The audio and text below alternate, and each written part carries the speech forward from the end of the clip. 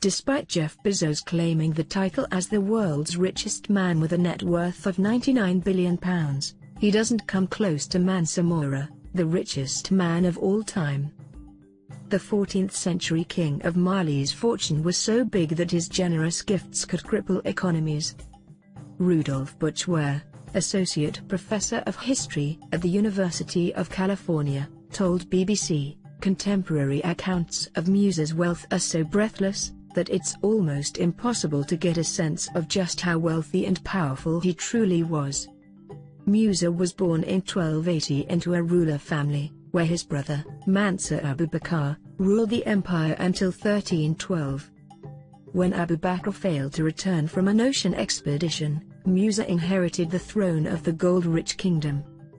Kathleen Bickford-Burzok, who specializes in African art at the Bloch Museum of Art at the Northwestern University, told BBC, as the ruler, Mansa Musa had almost unlimited access to the most highly valued source of wealth in the medieval world.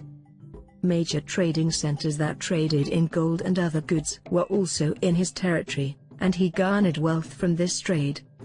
Mali grew significantly as Musa annexed 24 cities, including Timbuktu. Mali accounted for almost half of the Old World's gold, and all of it belonged to Mansa Musa. Economic historians say it is impossible to establish the correct translation of his fortune. Musa was a devoted Muslim who decided to go on a pilgrimage to Mecca, passing through the Sahara Desert and Egypt.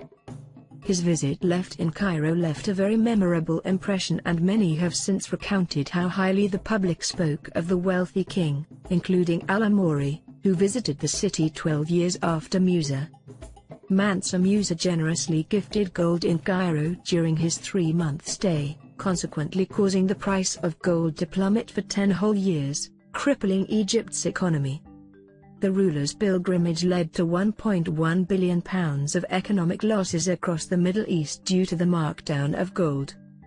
He reportedly left Mali with a caravan of 60,000 men.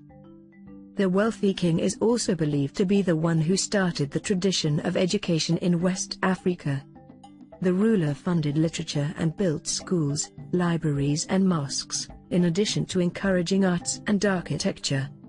When he was heading back home, he passed through Egypt and tried helping the country's economy by removing some of the gold from circulation, by borrowing it back extortionate interest.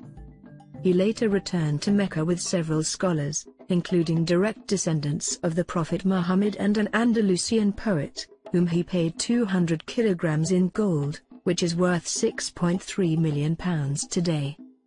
Kathleen Bickford-Burzok told BBC, major trading centers that traded in gold and other goods were also in his territory, and he garnered wealth from this trade.